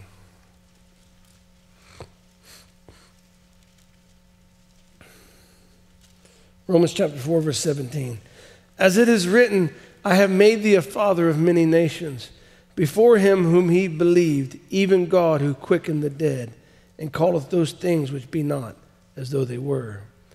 Who against hope believed in hope, that he might become the father of many nations, according to that which is spoken, so shall thy seed be. And being not weak in faith, he considered not his own body now dead, when he was about 100 years old, neither yet the deadness of Sarah's womb. He staggered not at the promise of God through unbelief, but was strong in faith, giving glory to God. And being fully persuaded that what he had promised, he was able also to perform. And therefore, it was imputed to him for righteousness. Thank God for the Romans account. And for the account in Hebrews. The Romans account was he was not weak in faith. Well, what was this deal with Ishmael? I don't know, but he wasn't weak in faith. What was this deal with Lot? I don't know, but he wasn't weak in faith. All along, he was growing stronger in faith, not growing weak in faith, growing stronger in faith, believing the promise more, becoming more sure of God, becoming more confident in God's plan. And Abraham is starting to give up his own ideas and just take God at his word. Brother Branham said in the message, Have Faith in God, he said, my subject is have faith in God. Now we are taught in God's blessed word that faith cometh by hearing, and hearing by the word, of the word. Now faith is also an experience. And many times faith is had by a former experience makes faith grow. Faith being the substance of things hoped for, the evidence of things not seen. So many people fail to find the real meaning of what faith is. Some people believe that faith is some sensation or some emotion, but the Bible said that faith is the substance of things hoped for. Brother Branham's telling us that many times faith is had by a former experience that makes faith grow. Why have we gone through all the things we've gone through? So that we can learn to trust in faith and not in ourselves. Let's go to Genesis 22. And I want to look at Abraham's great test. This is a very, very, very familiar story. But to me, when I look at this test, when he takes Isaac on Mount Moriah, I see a man who has come to perfect faith and confidence in the promise of God. You look back on what Abraham did and how Abraham obeyed or partially obeyed or got in Egypt, got to Gerar, had Ishmael. You look at all of these things and you see a man who is believing God all the way, but he's going to right, to the left, to the right, to the left. But God is bringing him through all of that. And you come to Genesis 22 and you find a man who's entered into a level of maturity that I say is a goal or a target for us. This is Genesis 22:1. And it came to pass after these things that God did tempt Abraham and said unto him, Abraham, and he said, Behold, here I am. Let's go down to verse 4. Or no, I'm sorry, verse 1 again. Or verse 2, sorry. And he said, Take now thy son, thine only son Isaac, whom thou lovest, and get thee into the land of Moriah, and offer him there for a burnt offering upon one of the mountains that I will tell thee of. And Abraham rose up early in the morning and saddled his ass and took 2 of his young men with him and Isaac his son and clave the wood for the burnt offering and rose up and went into the place of which God had told him. Now, listen, this makes no logical sense. God had promised Abraham his seed. The promise at the beginning was attached to Abraham's seed. God kept confirming the promise of a seed and a land, a seed and a land. And he kept revealing that seed until finally he gave a revelation of Sarah and Isaac the promised seed. And now God comes along to tempt or to test Abraham. And in Abraham's test, he would take the very thing that Abraham has believed in all along, the very culmination of all of his faith and all of his experiences. He would tell him to take that. Now take that thing that is the product of thy faith and the thing you've been pointed to all your life and slay it. It makes zero logical sense. But Abraham has come to the place where he is not trusting in logical sense anymore. He has learned to take God at his word. This is not, I'd say, this is the same man, but this is not the same man that went with his father to Haran and took Lot to the promised land. This is not the same man that went to Egypt. This is not the same man that went to Gerar. This is not the same man that took Hagar and raised up Ishmael. He's the same, but something has changed in Abraham. Abraham has learned something in his journey. Look at verse 4. I don't want to go to verse 4 yet. I want to look at Abraham. He now is asked to do something that he absolutely cannot explain. I mean, we thought it took faith before to live the life Abraham lived. This is going to take a whole nother level of faith. But Abraham doesn't argue with God. He doesn't ask for an alternative course of action. It said Abraham gets up, saddles his ass, takes the two young servants, takes Isaac, takes wood, takes fire, takes a knife, and starts moving. I say, God, bring us to this kind of faith. Verse 4, then on the third day Abraham lifted up his eyes and saw the place afar off. And Abraham said unto his young men, abide ye here with the ass, and I and the lad will go yonder and worship and come again to you.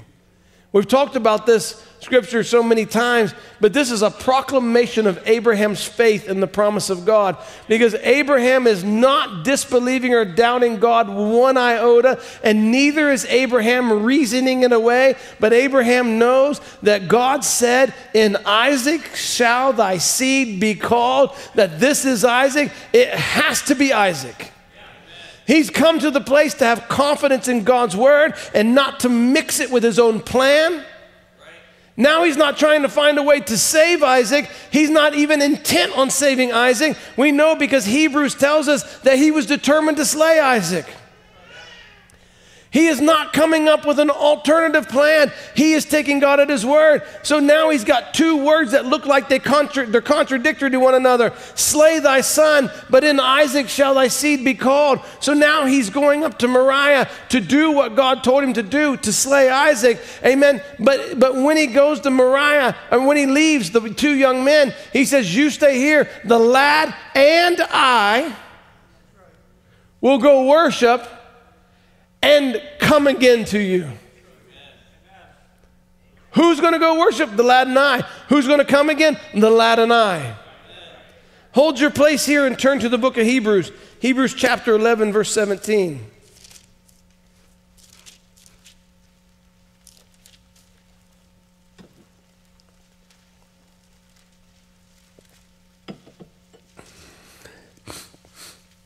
Hebrews 11, 17.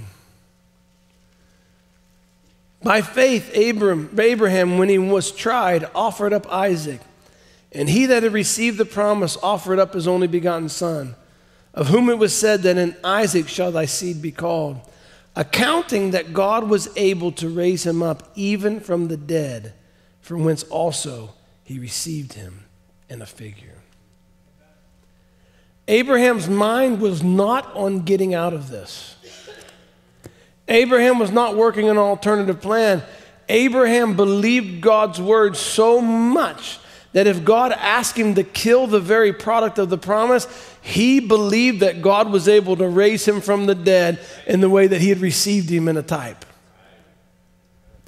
Abraham was so sure of God, he wasn't now, because God told him to go and offer Isaac as an sacrifice, he wasn't then going, well, maybe Isaac isn't the one. Maybe I misunderstood God. No, he heard God right. He knew Isaac was the one. So Hebrews tells us that what was going on in Abraham's mind was that Abraham said, this is the one, this is the word of God. Now Abraham is not adding anything to the word of God. He won't manhandle it anymore. Before he would manhandle it, he would say, now you go into the promised land and you stay in the land where I told you of. This is what Brother Branham tells us. But he says, surely God wouldn't let me stay here when there's a famine. God would understand. I got to go and eat. That's manhandling the word. He says, out of your bowels shall come your seed. And then Sarah comes up with this plan, Hagar, and it's legal. And he said, yeah, I agree with you. And it would still be coming out of my bowels. That's still the word. Okay, we'll go with this plan. Amen. Which was not the plan of God, but he went with that plan anyways. What was he doing? He was adding his own interpretation to the word. And it produced an Ishmael. But now we get to this time, and this is the hardest test of all, harder than leaving kinfolk, harder than leaving country, harder, amen, than staying in a land that's under famine. This is the hardest test of all, but this is why Abraham is the father of the faith, because he's come to a perfect faith. Slay the very product of the promise. If that's what you want, that's what I'll do. Come on, son, let's go.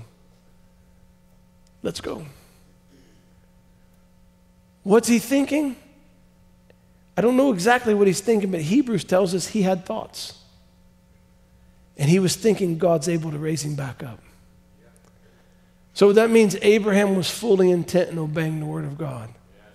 But he never doubted the original promise. What an impossible situation intellectually.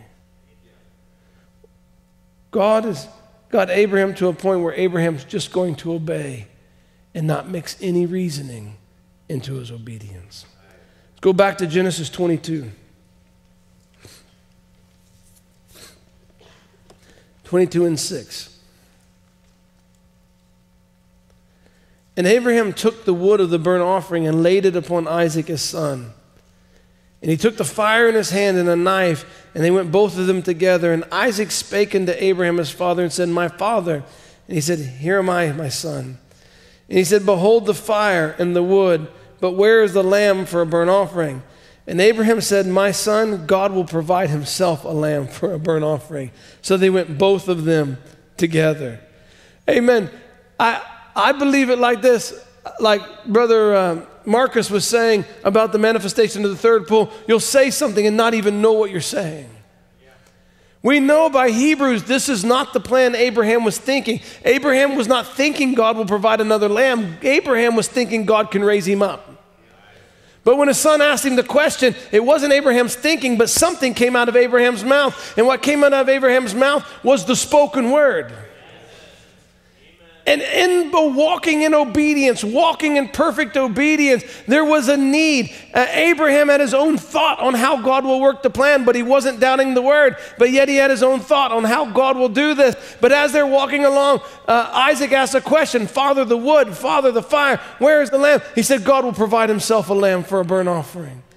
And that is exactly what God did, showing that Abraham was speaking the word of God. Amen. This was the third pull. This was the spoken word. When did it come? It came when he was walking in obedience to God without questions. And it wasn't Abraham's thinking. It just came out of Abraham's mouth. God will provide himself a burnt offering. Verse 9. And they came to the place which God had told him of. And Abraham built an altar there and laid the wood in order and bound Isaac his son and laid him on the altar upon the wood. And Abraham stretched forth his hand and took the knife to slay his son. And the angel of the Lord called unto him out of heaven and said, Abraham. And he said, Here am I. And he said, Lay not thy hand upon the lad, neither do thou anything unto him. For now I know that thou fearest God, seeing that thou hast not withheld thy son, thine only son, from me. And Abraham lifted up his eyes and looked, and behold, behind him a ram caught in a thicket by his horns. And Abraham went and took the ram and offered him up for a burnt offering in the stead of his son. And Abraham called the name of the place Jehovah-Jireh, as it is said to this day, In the mount of the Lord it shall be seen.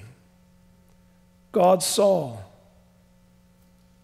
God knew the obedience of the man, and God provided a plan. Abraham this time did not have to come up with his own plan. Abraham this time did not have to figure it out on his own. He didn't compromise it. He didn't sidestep it. He didn't manhandle it. He just obeyed it. And God supernaturally provided what Abraham needed so Abraham could keep the word. When Abraham spoke, Brother Branham said, he said they were up there gathering stones for an altar. They looked all over the place on that mountaintop. There was no ram there. He said, God created a ram by Abraham's spoken word. Why did God create a ram? Because God had already given a promise to Abraham, and God is not going to change the promise. God is going to keep the promise. He was just testing Abraham, and now he finally got Abraham to the place that Abraham was supposed to be. But I tell you, friends, where Abraham was is exactly where God foresaw him to be. That's where God led him all along. I believe with all my heart this bride is going to get to this same kind of faith, where she doesn't question, she doesn't reason, she doesn't sidestep, figure another plan, leave in a time of famine, take extras along. She's just going to do exactly what he said, and she's going to believe that somehow he'll work it out. How's he going to work it out? You know, Abraham had to give up so much to go to Mount Moriah. He had to give up his emotions, his thoughts, his desires, his son, his reputation. Amen. Brother Branham tells us all the time about Abraham telling everybody, I'm going to have a son. And they laughed at him and they mocked him. Hey, father of nations, where's your son at? And now the fulfillment of the promise comes. Abraham is vindicated. Abraham is justified. And God tells him to take that very thing and slay it. He's giving up everything to keep the word of God. And in the line of duty, God provides this power of the spoken word and a supernatural ram to take his place. We want to see supernatural things, but we're still trying to go to Egypt to get bread. We want to see supernatural things, but we're still coming up with Hagar plans to bring about. If we want to see God work supernaturally, we've got to stick with God's word and let God be responsible for keeping his word. Abraham now is not feeling responsible to bring the promise to pass. Abraham is past all of that. I said, God, help me get past all of that. I don't want to have to feel responsible, amen, for healing somebody's body. You're the only healer that there is. I don't want to feel responsible, amen, for trying to make the promise work out and make things the way you said they would be. I just want to trust in you and you work those out. I want to get beyond those things, and I want to come to the place where we don't have to take care of those things. God will take care of them. All I got to do is stand on his word and say, God, you said. I don't know what else to do. Elijah, he could do everything God told him to do on Mount Carmel. I mean, he could slay the animal. He could put the word in order, or the wood in order. He could slay the beast. He could cover it all with water. He could do everything like he saw the vision do, but he could never make that fire come down from heaven. That was up to God.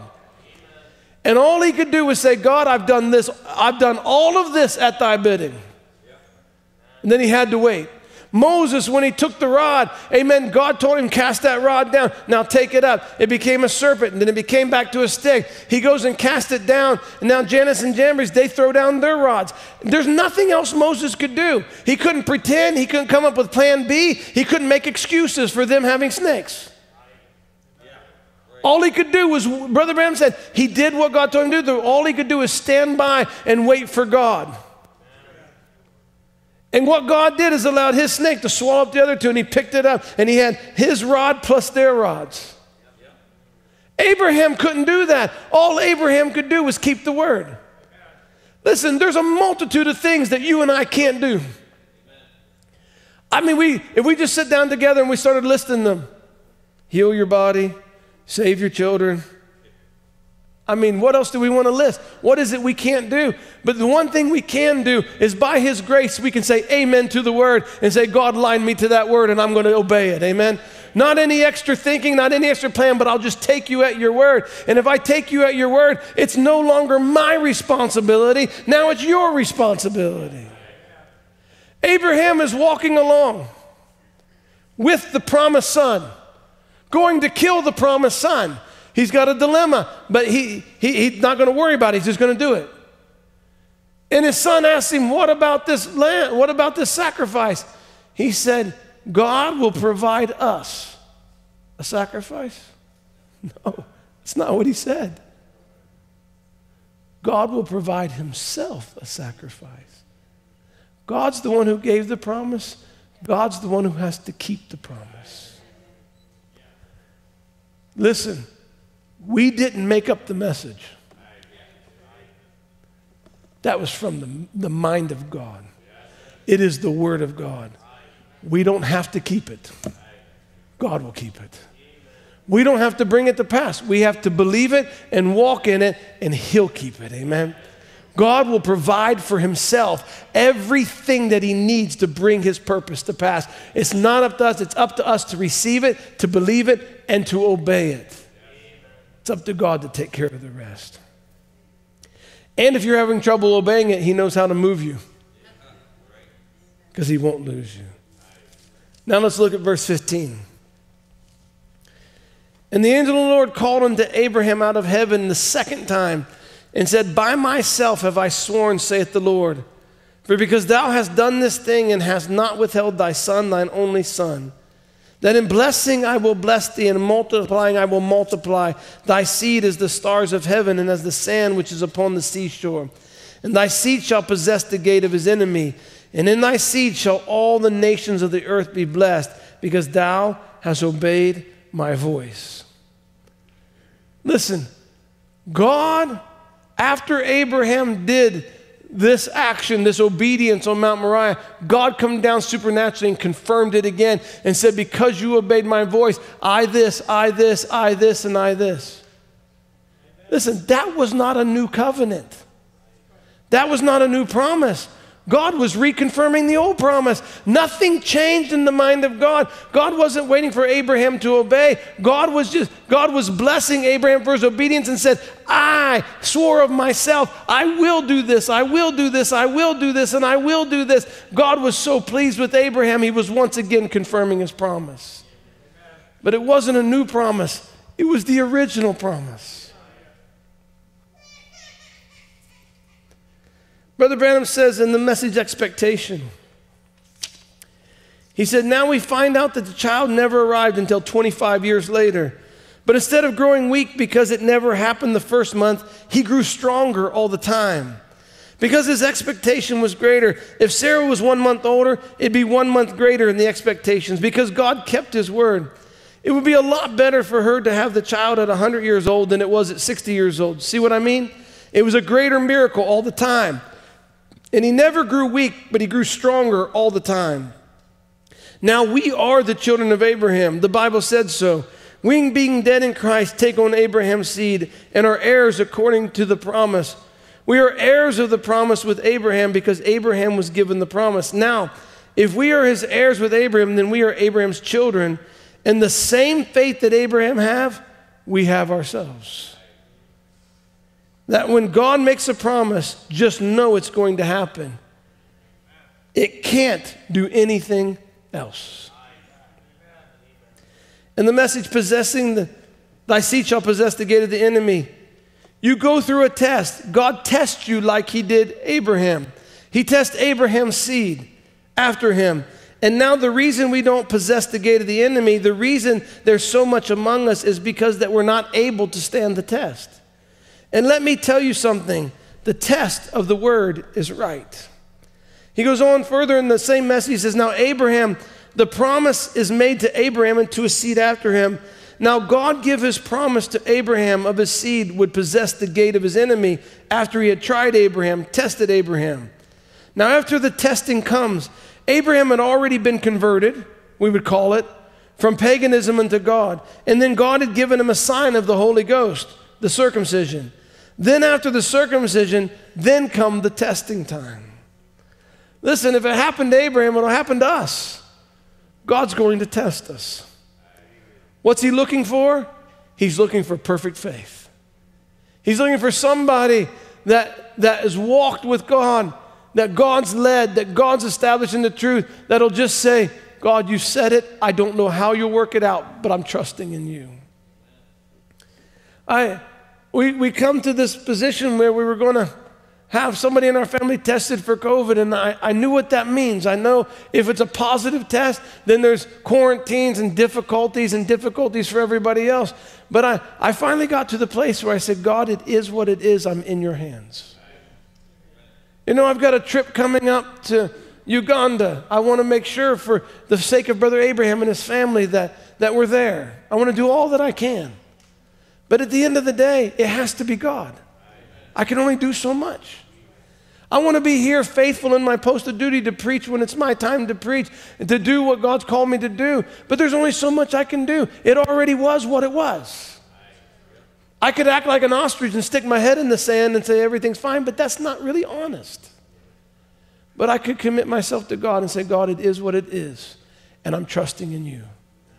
I want to stay in my post of duty. I want to go to Uganda. I want to do what you've called me to do. But God, if you have another plan, then it's up to you. I can't change anything. It is what it is. And I tell you, friends, that's not the way I was 5, 6, 7, 8 years ago. I would have tried to think, well, if I don't know, I could answer this way. And you were the same way. We're in this boat together. Years ago, I would have tried to say, but for the ministry's sake, and because of this and because of that, I need to make sure this, and it's better not to know. Listen, I'm not going to go get a test every time I sneeze. But if I've got a real concern, if there's a real issue and God puts it on my heart, then I need to be honest and responsible. I told my wife, there's 6 of us in the family. If we stayed home every time somebody sneezed and coughed, then I'll see you guys in a couple years. I mean, it's not going to happen. That's not what I'm talking about, but I'm talking about when you lose your sense of taste and you say, that's stupid COVID, I don't care. God will take care of me. I'm going to the fellowship anyways. That's not faith, friends. That's not integrity. That's not honesty. That's just not right. It's a bravado. It's a brashness that is rooted more in fear than in faith, more in pride than in faith. But God allows these things. We can't change them. What can you do about it? At some point you say, God, I'm in your hands. If you allow it, and I'll trust that it's right. I can't see how it's right. I feel like I'm supposed to do this, I'm supposed to do this, but it's up to you. For me, I made that decision so easy. How did I make that decision so easy? Because 2 years ago, it was a really hard decision to make. We think COVID's of the devil. God allowed it. There's things that he's working out of us. And when this one's done, another something will come. May not be a sickness, may not be this. It may be something, it may be a financial disaster. It may be a natural disaster. Who knows what it'll be. But God is perfecting the faith in his bride until she quits trying to take care of herself. She quits playing games. She quits going to Egypt. She quits taking along Lot. She stops having Hagar until she finally gets to the place to say, Lord, I'm standing here. You're God. I'm here. What you want is what I want. What you allow, I accept. What you change, only you can change it. I can't change it. I think God is bringing us to a maturity, friends, so that the faith that's in us becomes the thing that dominates our lives. A real faith, a steady faith, a solid faith, not a bravado, not a arrogance, not a pride, not a spitting at the devil. That you can't spit on the devil. He's a spirit. He's invisible. You can't spit on him. You can't stomp on his head. He doesn't have a physical head for you to stomp on. Amen. At some point, you have to say, God's in control. I believe the word of God, and God, I'm taking you at your word, and I'm trusting you to do what only you can do. At some point, you have to say, God, I'm in your hands, not mine. If you don't protect me, I'm not protected. If you don't feed me, I'm not fed. If you don't provide for me, then I'll go without. But I can't make my own mind. I'll just follow your word and trust in you. I'm not going to take care of myself anymore with my own intellect. I'm going to stand on your word and watch you keep your word. The bride has got to come to a higher level of faith, and that higher level of faith is not, look at Abraham when he comes to the perfection of faith. He's not casting mountains into the sea. God says, slay your son. he gets up and starts packing a donkey. Come on, son. What are you going to do? We're going to go kill my son. What is this? This is perfect faith. But isn't he the one that God told you that your seed shall be in Isaac? And Isaac shall their seed be called? Yeah, he's the one. What do you think? Maybe God has changed his mind or something? No, he's the one. Then what are you going to do? I'm going to go kill him. But you said he's the one. How do you reconcile these two thoughts? It's not up to me to reconcile these two thoughts. It's up to me to obey the word of God. God will reconcile these two thoughts. Come on, let's go. Dad, what are we doing? We're going to make a sacrifice. Where's the lamb? God will provide for himself a lamb. And that became the spoken word that created a created lamb. This to me, this is just me, this to me is perfect faith. It wasn't a public show. It didn't bring any kind of accolades or merits to Abraham.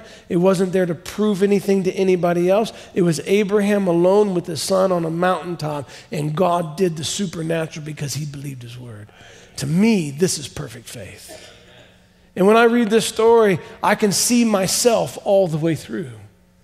I can see the missteps. I can see the immaturity. I can see the wrong idea about how the word will be accomplished. I can see, when you look back at Abraham, I can see myself, friends. Abraham had a few. I have multitudes of those stories. But I said, God, if you can bring me this far, would you bring me to this kind of perfect faith where I can just humbly follow after you and watch you do the supernatural and watch you do what I can't do? Can we finally come to the place where we have confidence in God and just in God? Are we always going to be mixing this confidence in God with confidence in ourselves? Say it's time to say, humanly, naturally, physically, I can't do it.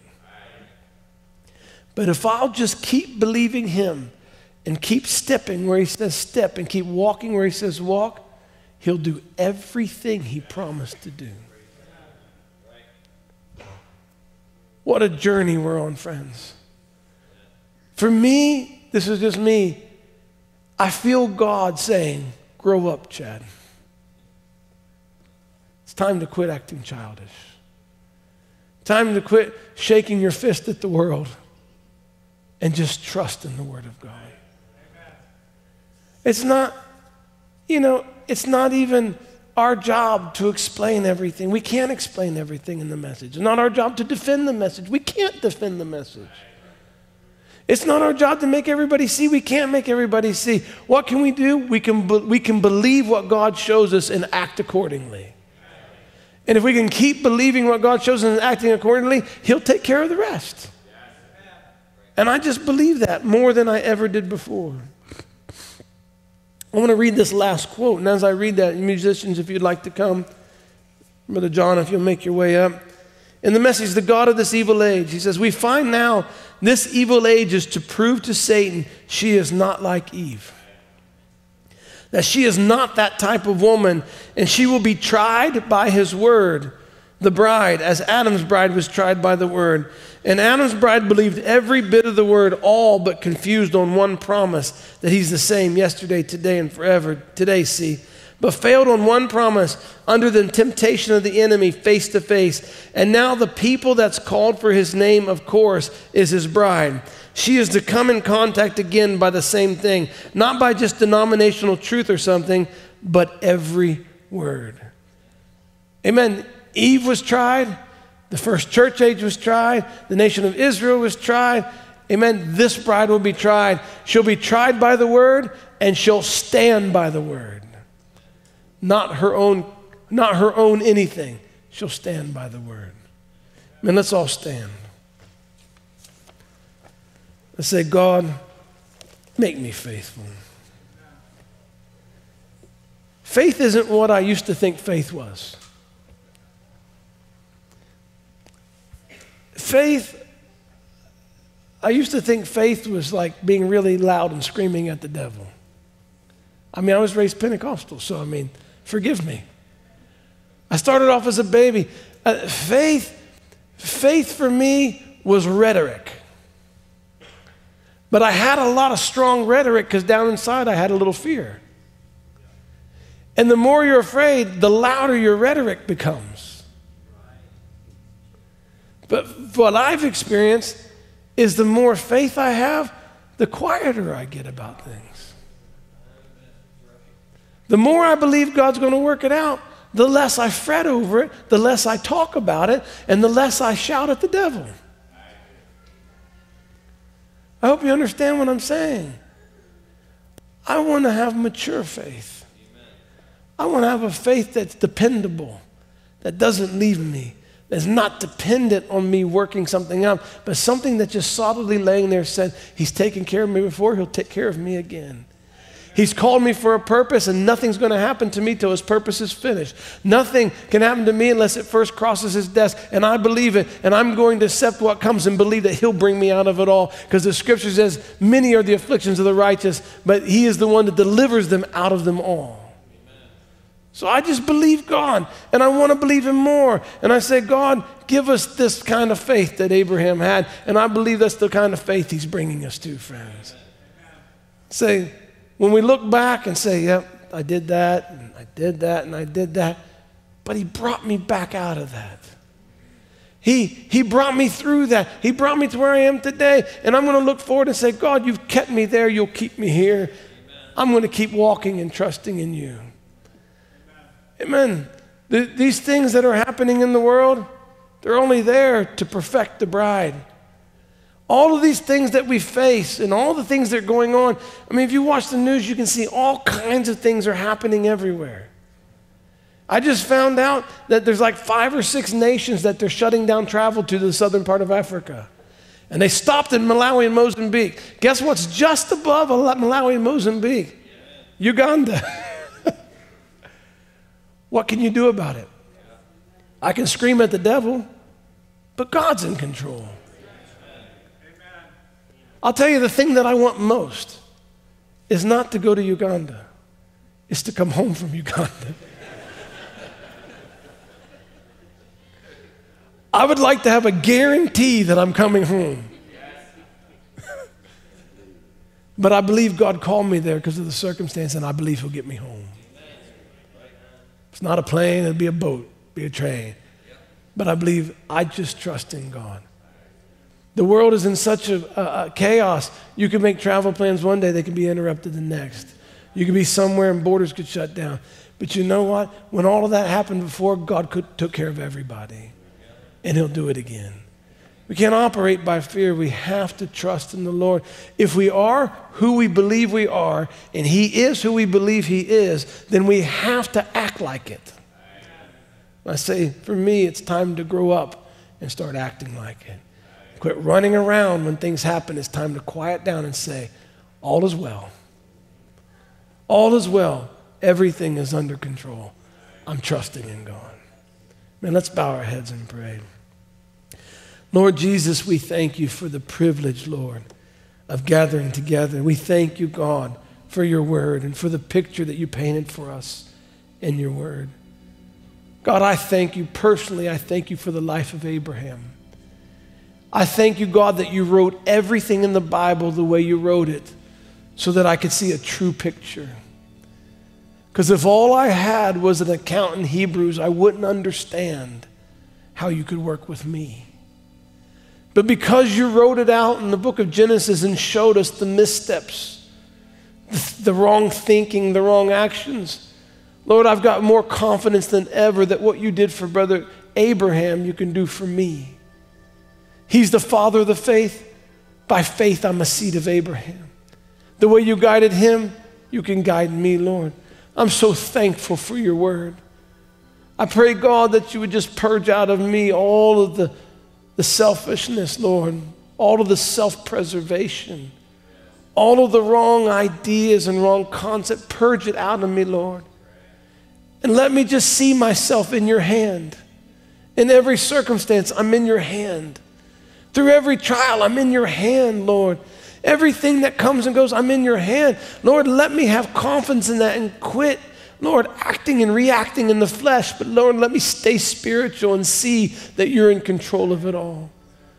God, these times have been hard. But God, worse times are coming. God, train us through these things to be able to stand in these hours of temptation and trial.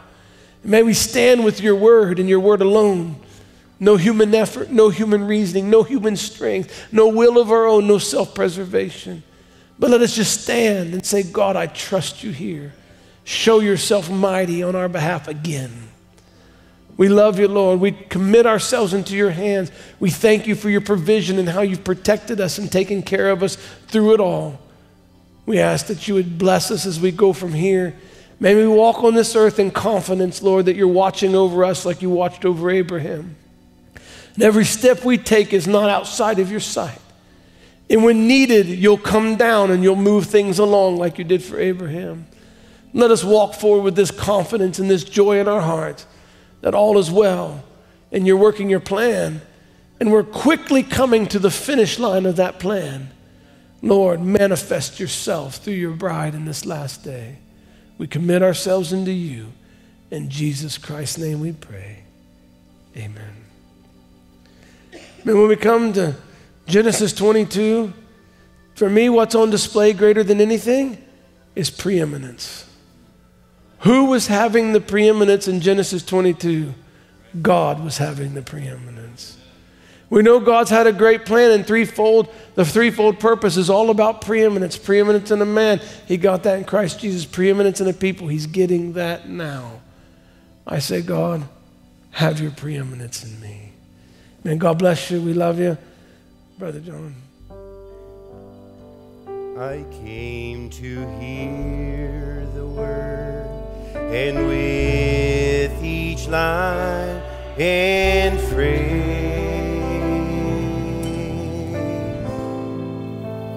he was drawing me to give a higher praise.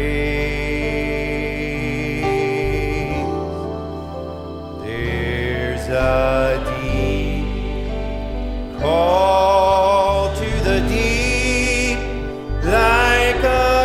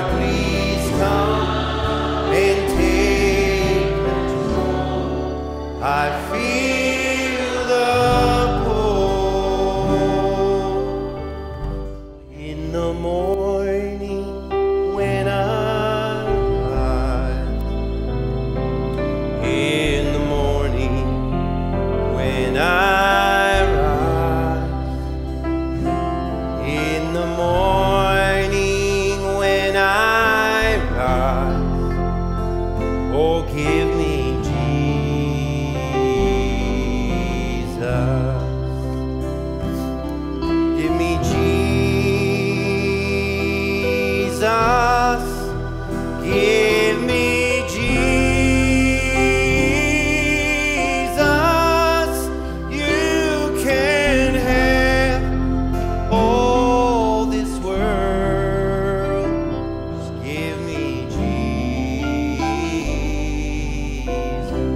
When I'm in prayer, oh, when I am in prayer, yes, when I am in prayer, yes, when I am in prayer, just give me